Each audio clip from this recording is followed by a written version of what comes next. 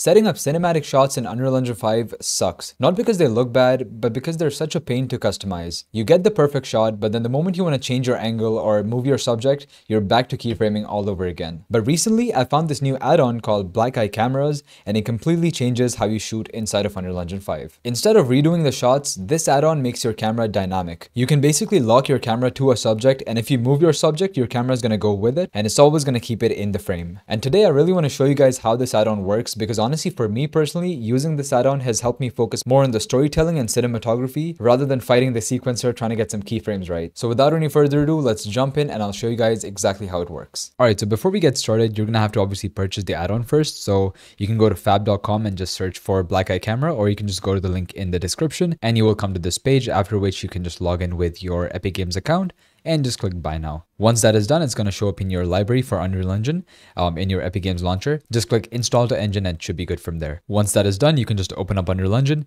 and go to settings right here, click plugins, and then search for Black Eye.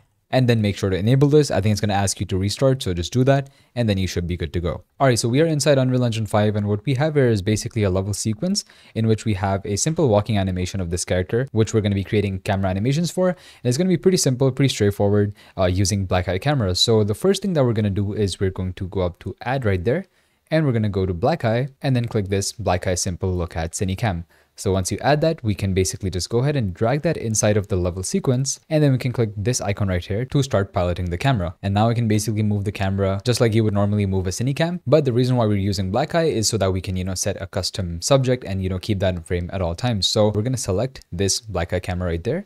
And we're going to go down to the details panel, and in the details panel, you're going to see this follow and the look at option. So these options are mainly how you control the Black Eye cameras.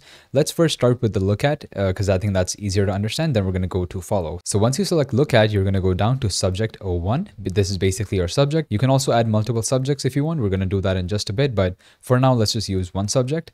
And we're going to click actor right here, and we're going to click this eyedropper tool and basically select our main actor. Once we do that, you're going to see that our camera is going to point exactly towards that actor, and it's also going to be in focus. But the problem that you're going to be noticing right now is the fact that, this whole character is not in focus right now. And the reason for that is because our focal length is a bit too high. So either you can go ahead to go inside your CineCam and then reduce your current focal length like that.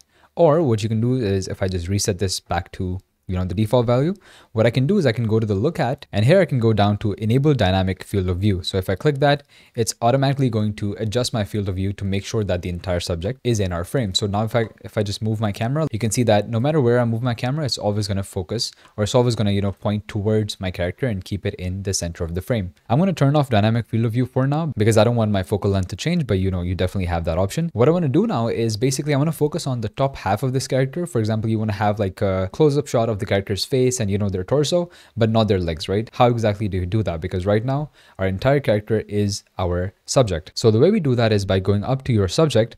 Also, by the way, if you're not seeing this box around your subject, you can go to show right here and make sure that Black Eye cameras is checked. And if you're in Unreal Engine 5.6 or a newer version, you're going to see a similar option right there. You can click that to access the same setting. But back inside Black Eye cameras, we're going to go to this offset setting, and you can change this offset setting to basically change your the position that your camera focuses on. So I can just move this up to my character's face, and it's always going to be pointing towards your, the top half of your character, which is perfect. Another option that you have is basically specify bone names to focus on. So for example, if I just set this back to 0, I can also enter a bone name. So I can just say head, and I'm also going to turn off use component bounds, which is going to make it focus on its head. Now you're going to need to know your character's bone names in order to be able to do that, but pretty much every character does have a head bone. And let's say you can also do pelvis. That's going to focus on the pelvis. And another option that you can do is clavicle. So clavicle right or left, you can do that too.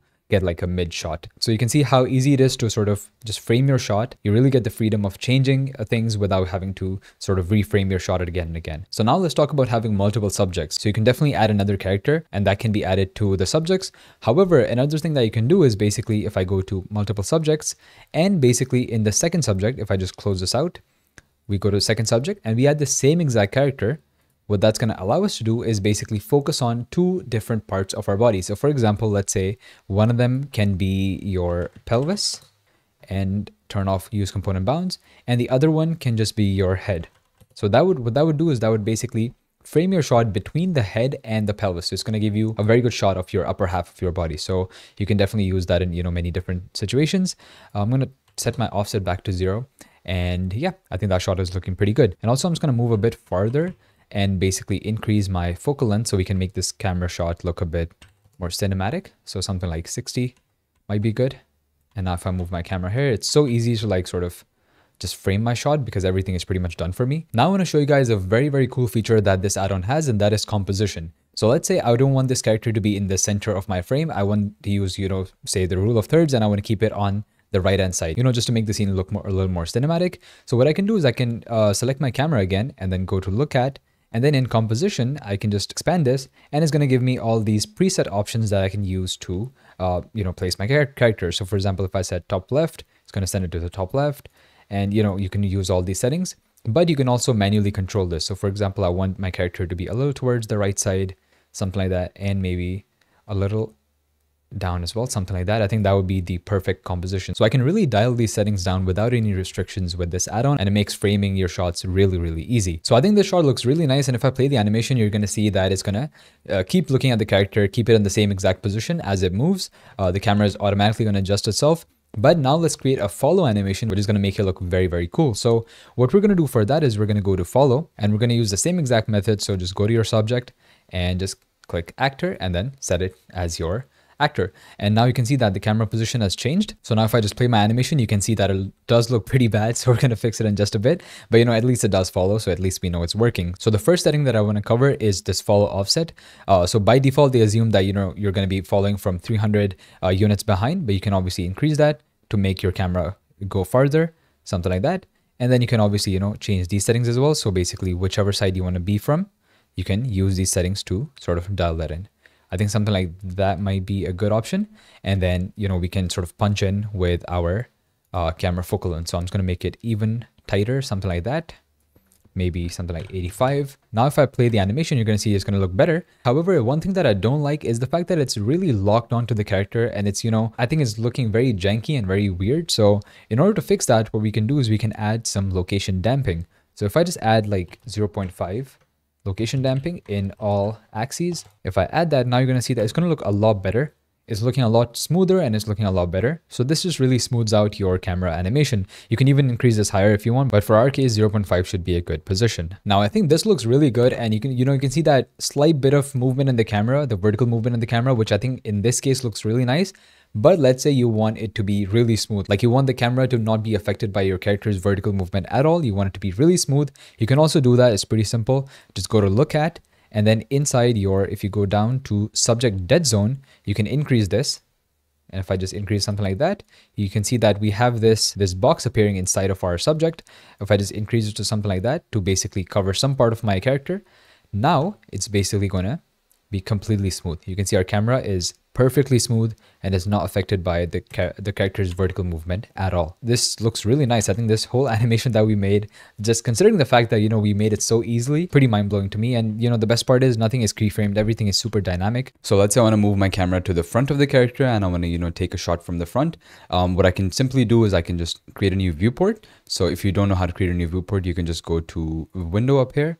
And then in viewports, you can just click viewport 2, and that's going to give you another viewport. If your computer is lagging too much, by the way, with 2 viewports, you can also set this to unlit, because in this viewport, we're just going to control the camera. But you see the camera right there, I can simply just click that, and then I can move that to change the position of my camera, just like that. And it's automatically going to keep my character in the frame at that exact point. So what I'm going to do is I'm going to move a bit further, something like that. And then I'm just going to move the camera to the front, and we're not going to have to worry about the rotation or anything like that. It's automatically going to do that. We just need to worry about the position and the framing of the shot. So I think that should be good, something like that. Again, this is really where your creativity and your direction is going to shine. And you can also have multiple cameras in your scene. For example, if I want to have, let's say, a shot from the back and a shot from the front, what I can simply do is I can go ahead and right click my black eye camera and go down to edit and duplicate. If I duplicate this, then I can drag this in my level sequence as well. And then if I go to this camera by, clicking this icon right there, and now I can just simply move this to the back. So something like that.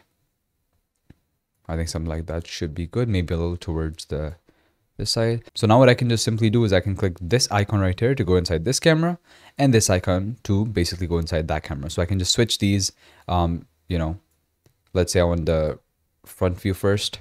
So that's how it looks.